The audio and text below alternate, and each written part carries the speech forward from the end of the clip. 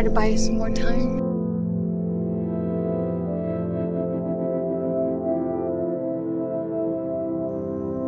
And it's only a matter of time before my worlds collide.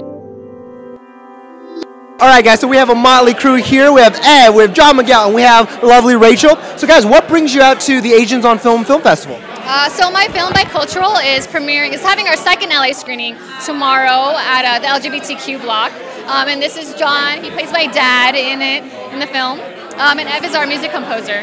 John, you're so young to have a child. You must have been in middle school when that happened. Well, you know, I had to do a lot of makeup, you know, make myself look older, you know, get a dad haircut. I had to do everything to make myself look older on the film. You know, even my wardrobe had to be different. But, you know, it's a great film. I think everybody should watch it for sure. And it has a very powerful message for sure. And especially with a talent like Rachel. Oh, stop. She's a very huge up-and-coming... Stop bragging about your daughter. We don't want to hear it. No, just joking. Typical Asian parent. Well, Ev, can we ask, what was it like, you know, scoring the music for this short film, especially, you know, with topics that are so, I don't want to say heavy, but, you know, it's got to be difficult.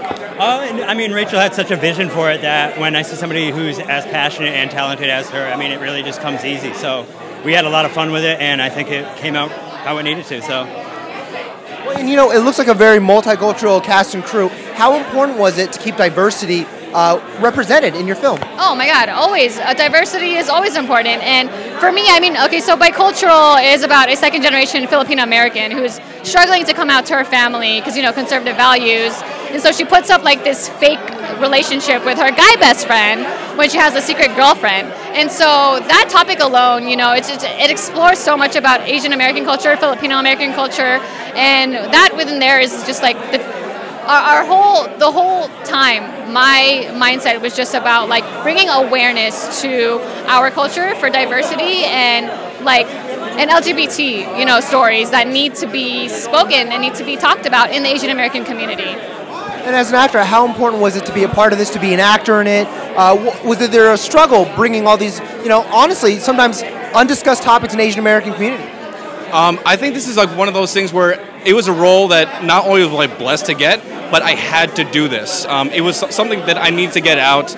I've had a very hard life as a kid, and understanding what my character had gone through and being able to express that was it was an amazing, gratifying experience. And I am just like so glad that Rachel was able to not only find me in a reading that I was doing for another play, but also cast me in this film. And we're talking about other feature projects, and she's doing a web series right now. It's crazy. It's such an honor. I love it. So, you know, guys, 2018 just started. What other projects can we catch in? What can we catch your music in? Right now I'm only producing for myself and a lot of other short films around the area, so pretty much that. Very cool. And for yourself? I have this feature film which I'm starring in called Syndicate Smasher. I play alongside Lauren Landon and Mel Novak. We have this like amazing action adventure film where it's all the syndicates fighting against us.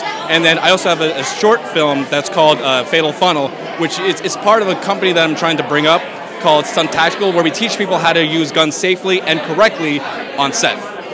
So this is the father you don't want to go to on prom night. I'm just saying, anybody, you know, looking to date her, just remember, guns, and this guy's just going to be writing a score the whole time, like boom, boom, boom. And Rachel, what do you have coming up in 2018? Oh, I'm so excited for 2018. I'm working on a web series right now, which eventually will be a television show called Lady Parts. I'm co-producing it with Amy Park, my amazing co-producer, co-creator. So we're working hard on the show, and yeah, and we're also bringing about a lot of Asian American content and a new media company called Powerhouse Media.